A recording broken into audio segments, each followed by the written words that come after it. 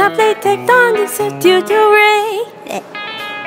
That is why the crust moves, and it is called the lithosphere.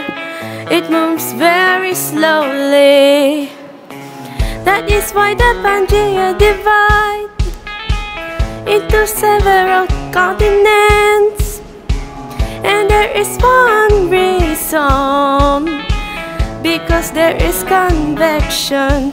There is convection in the mantle. There is convection in the mantle.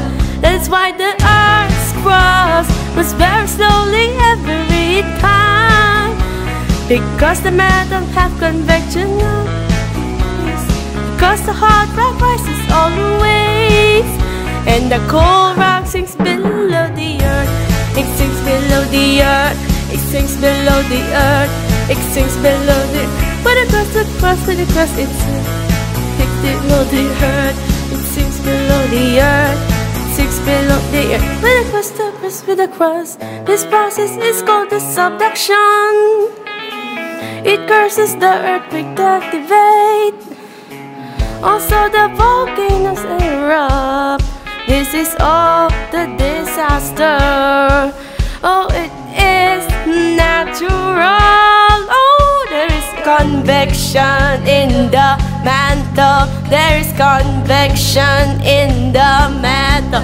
That is why the Earth's crust moves very slowly every time, because the mantle have convection always. Because the hot rock rises always, and the cold rock sinks below the earth.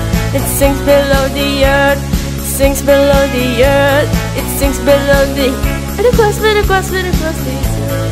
sinks below the earth. It sinks below the earth. It sinks below the earth. Oh, oh, oh.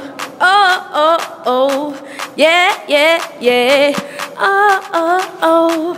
Oh, there is convection, oh, in the mantle. Oh, there is convection in the mantle. Oh, there is convection, oh, in the mantle. Oh, there is convection, oh, in the mantle. The Earth's crust is very slowly returned, because the mantle have convection always. Because the hot rock rises always, and the cold rock sinks below in the earth. It sinks below the earth. It sinks below the earth.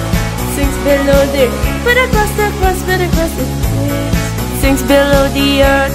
It sinks below the earth. It sinks below the earth. But across the crust,